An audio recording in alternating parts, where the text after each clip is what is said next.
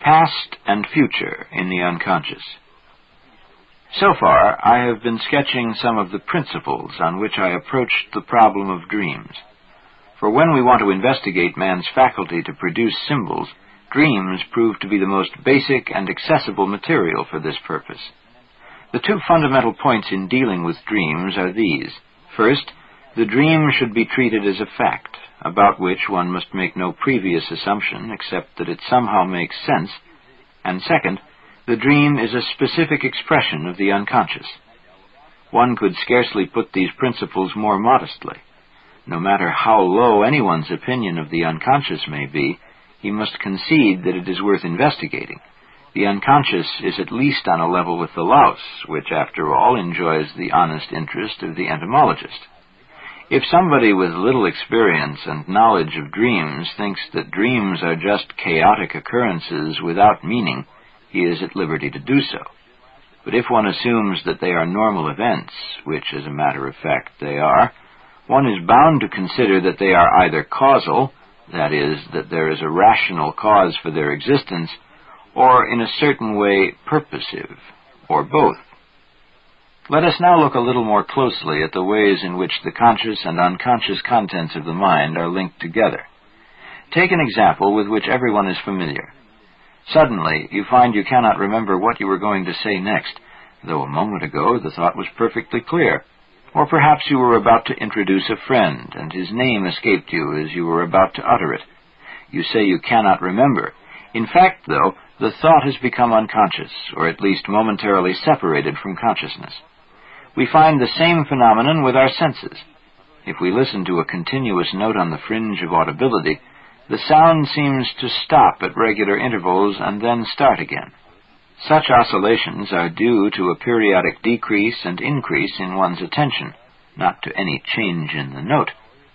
But when something slips out of our consciousness, it does not cease to exist any more than a car that has disappeared round a corner has vanished into thin air. It is simply out of sight. Just as we may later see the car again, so we come across thoughts that were temporarily lost to us. Thus, part of the unconscious consists of a multitude of temporarily obscured thoughts, impressions, and images that, in spite of being lost, continue to influence our conscious minds. A man who is distracted or absent-minded will walk across the room to fetch something. He stops, seemingly perplexed. He has forgotten what he was after. His hands grope about among the objects on the table as if he were sleepwalking. He is oblivious of his original purpose, yet he is unconsciously guided by it. Then he realizes what it is that he wants. His unconscious has prompted him. If you observe the behavior of a neurotic person, you can see him doing many things that he appears to be doing consciously and purposefully. Yet if you ask him about them, you will discover that he is either unconscious of them or has something quite different in mind. He hears and does not hear. He sees, yet is blind. He knows, and is ignorant. Such examples are so common that the specialist soon realizes that unconscious contents of the mind behave as if they were conscious, and that you can never be sure in such cases whether thought, speech, or action is conscious or not. It is this kind of behavior that makes so many physicians dismiss statements by hysterical patients as utter lies. Such persons certainly produce more untruths than most of us, but lie is scarcely the right word to use. In fact, their mental state causes an uncertainty of behavior because their consciousness is liable to unpredictable eclipse by an interference from the unconscious. Even their skin sensations may reveal similar fluctuations of awareness. At one moment, the hysterical person may feel a needle prick in the arm. At the next, it may pass unnoticed. If his attention can be focused on a certain point, the whole of his body can be completely anesthetized until the tension that causes this blackout of the senses has been relaxed. Sense perception is then immediately restored. All the time, however, he has been unconsciously aware of what was happening. The physician can see this process quite clearly when he hypnotizes such a patient. It is easy to demonstrate that the patient has been aware of every detail. The prick in the arm or the remark made during an eclipse of consciousness can be recalled as accurately as if there had been no anesthesia or forgetfulness. I recall a woman who was once admitted to the clinic in a state of complete stupor. When she recovered consciousness next day, she knew who she was, but did not know where she was, how or why she had come there, or even the date. Yet after I had hypnotized her, she told me why she had fallen ill, how she had got to the clinic, and who had admitted her. All these details could be verified. She was even able to tell the time at which she had been admitted, because she had seen a clock in the entrance hall. Under hypnosis, her memory was as clear as if she had been completely conscious all the time. When we discuss such matters, we usually have to draw on evidence supplied by clinical observation. For this reason, many critics assume that the unconscious and all its subtle manifestations belong solely to the sphere of psychopathology. They consider any expression of the unconscious as something neurotic or psychotic, which has nothing to do with a normal mental state. But neurotic phenomena are by no means the products exclusively of disease. They are in fact no more than pathological exaggerations of normal occurrences. It is only because they are exaggerations that they are more obvious than their normal counterparts. Hysterical symptoms can be observed in all normal persons, but they are so slight that they usually pass unnoticed. Forgetting, for instance, is a normal process in which certain conscious ideas lose their specific energy because one's attention has been deflected. When interest turns elsewhere, it leaves in shadow the things with which one was previously concerned, just as a searchlight lights up a new area by leaving another in darkness. This is unavoidable, for consciousness can keep only a few images in full clarity at one time, and even this clarity fluctuates. But the forgotten ideas have not ceased to exist. Although they cannot be reproduced at will, they are present in a subliminal state, just beyond the threshold of recall, from which they can rise again spontaneously at any time, often after many years of apparently total oblivion. I am speaking here of things we have consciously seen or heard, and subsequently forgotten. But we all see, hear, smell, and taste many things without noticing them at the time, either because our attention is deflected or because the stimulus to our senses is too slight to leave a conscious impression. The unconscious, however, has taken note of them, and such subliminal sense perceptions play a significant part in our everyday lives. Without our realizing it, they influence the way in which we react to both events and people. An example of this that I found particularly revealing was provided by a professor who had been walking in the country with one of his pupils, absorbed in serious conversation. Suddenly he noticed that his thoughts were being interrupted by an unexpected flow of memories from his early childhood. He could not account for this distraction. Nothing in what had been said seemed to have any connection with these memories. On looking back, he saw that he had been walking past a farm when the first of these childhood recollections had surged up in his mind. He suggested to his pupil that they should walk back to the point where the fantasies had begun. Once there, he noticed the smell of geese, and instantly he realized that it was this smell that had touched off the flow of memories. In his youth, he had lived on a farm where geese were kept, and their characteristic smell had left a lasting, though forgotten, impression. As he passed the farm on his walk, he had noticed the smell subliminally, and this unconscious perception had called back long-forgotten experiences of his childhood. The perception was subliminal because the attention was engaged elsewhere, and the stimulus was not strong enough to deflect it and to reach consciousness directly, yet it had brought up the forgotten memories. Such a cue or trigger effect can explain the onset of neurotic symptoms as well as more benign memories when a sight, smell, or sound recalls a circumstance in the past. A girl, for instance, may be busy in her office, apparently in good health and spirits. A moment later, she develops a blinding headache and shows other signs of distress. Without consciously noticing it, she has heard the foghorn of a distant ship, and this has unconsciously reminded her of an unhappy parting with a lover whom she has been doing her best to forget.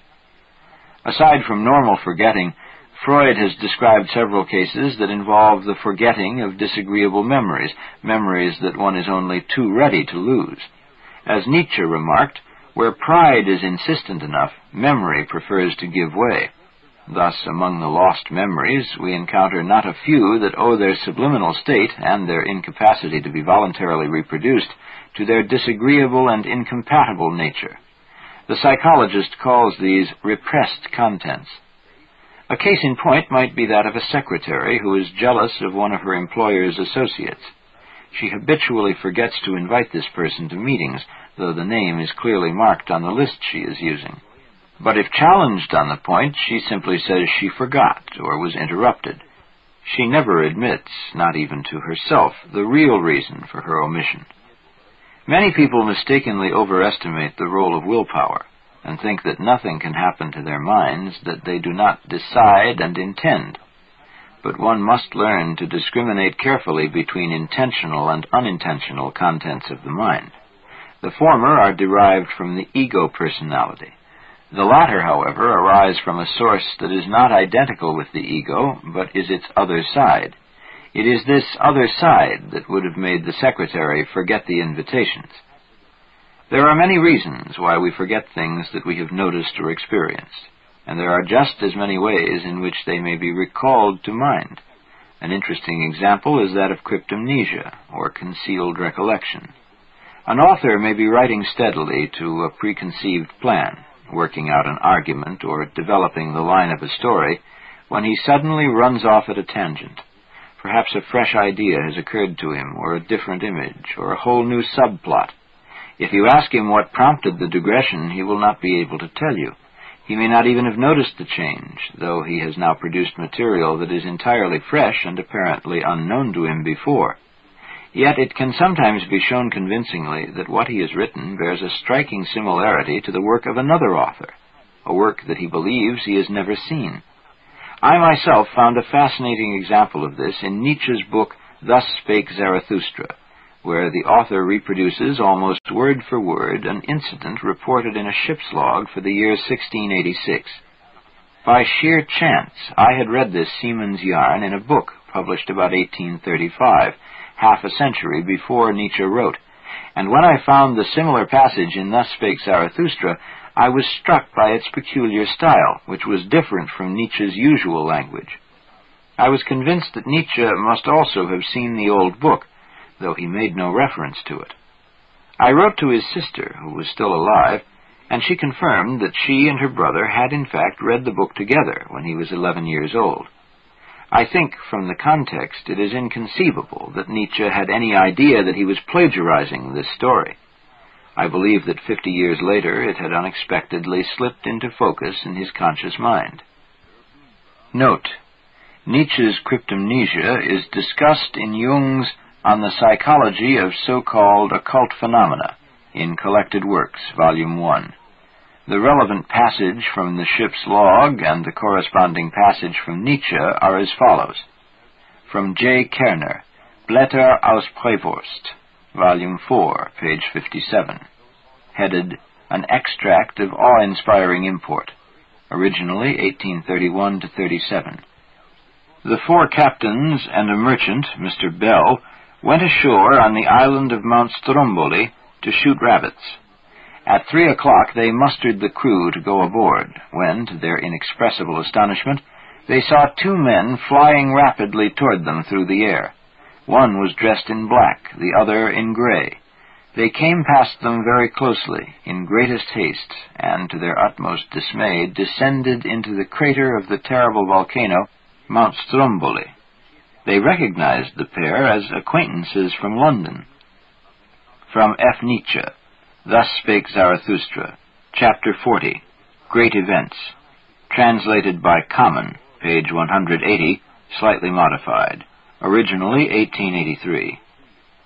Now, about the time that Zarathustra sojourned on the Happy Isles, it happened that a ship anchored at the isle on which the Smoking Mountain stands, and the crew went ashore to shoot rabbits. About the noontide hour, however, when the captain and his men were together again, they suddenly saw a man coming toward them through the air, and a voice said distinctly, "It is time. It is highest time."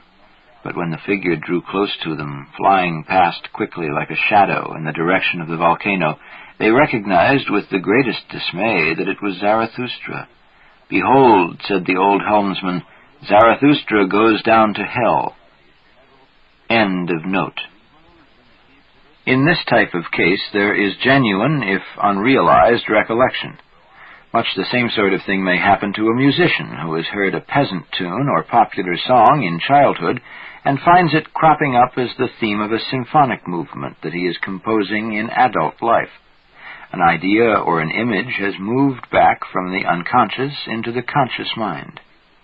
What I have so far said about the unconscious is no more than a cursory sketch of the nature and functioning of this complex part of the human psyche. But it should have indicated the kind of subliminal material from which the symbols of our dreams may be spontaneously produced. This subliminal material can consist of all urges, impulses, and intentions, all perceptions and intuitions, all rational or irrational thoughts, conclusions, inductions, deductions, and premises, and all varieties of feeling. Any or all of these can take the form of partial, temporary, or constant unconsciousness. Such material has mostly become unconscious because, in a manner of speaking, there is no room for it in the conscious mind. Some of one's thoughts lose their emotional energy and become subliminal. That is to say, they no longer receive so much of our conscious attention because they have come to seem uninteresting or irrelevant, or because there is some reason why we wish to push them out of sight. It is, in fact, normal and necessary for us to forget in this fashion, in order to make room in our conscious minds for new impressions and ideas. If this did not happen, everything we experienced would remain above the threshold of consciousness, and our minds would become impossibly cluttered. This phenomenon is so widely recognized today that most people who know anything about psychology take it for granted. But just as conscious contents can vanish into the unconscious, new contents, which have never yet been conscious, can arise from it. One may have an inkling, for instance, that something is on the point of breaking into consciousness, that something is in the air, or that one smells a rat. The discovery that the unconscious is no mere depository of the past, but is also full of germs of future psychic situations and ideas, led me to my own new approach to psychology. A great deal of controversial discussion has arisen around this point, but it is a fact that in addition to memories from a long-distant conscious past, completely new thoughts and creative ideas can also present themselves from the unconscious, thoughts and ideas that have never been conscious before. They grow up from the dark depths of the mind like a lotus and form a most important part of the subliminal psyche. We find this in everyday life, where dilemmas are sometimes solved by the most surprising new propositions. Many artists, philosophers, and even scientists owe some of their best ideas to inspirations that appear suddenly from the unconscious. The ability to reach a rich vein of such material and to translate it effectively into philosophy, literature, music, or scientific discovery is one of the hallmarks of what is commonly called genius. We can find clear proof of this fact in the history of science itself. For example, the French mathematician Poincaré and the chemist Kekulé owed important scientific discoveries, as they themselves admit, to sudden pictorial revelations from the unconscious. The so-called mystical experience of the French philosopher Descartes involved a similar sudden revelation, in which he saw in a flash the order of all sciences. The British author Robert Louis Stevenson had spent years looking for a story that would fit his strong sense of man's double being, when the plot of Dr. Jekyll and Mr. Hyde was suddenly revealed to him in a dream. Later, I shall describe in more detail how such material arises from the unconscious, and I shall examine the form in which it is expressed. At the moment, I simply want to point out that the capacity of the human psyche to produce such new material is particularly significant when one is dealing with dream symbolism, for I have found again and again in my professional work that the images and ideas that dreams contain cannot possibly be explained solely in terms of memory. They express new thoughts that have never yet reached the threshold of consciousness.